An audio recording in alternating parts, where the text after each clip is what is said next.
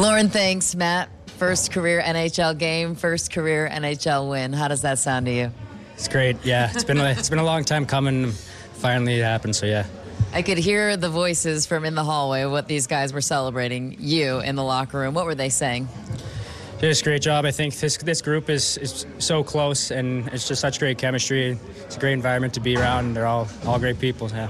Take me back through the beginning of this preparation. You didn't find out until last night that you were starting tonight. What was the emotion level last night? How did you prepare yourself? How did you keep those emotions at bay in this one?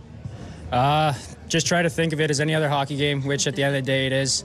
I've played in big games before, so I just try to remember those moments, how I felt then, and just go with the flow and stop some pucks. I know hockey is bigger to you than most. You had you honor 5 friends on your mask. Why was it important for you to make the game bigger than what it is and honor your friends in this way? I think it's just something that's the right thing to do. At the end of the day, they're great people, great guys, and obviously everyone misses them. And so to be able to bring them along with me, it means a lot. When you looked up at the sky, was that you honoring them? That was just a big thank you. Yeah. Fair enough. All right, Matt, thanks so much. Go enjoy the win.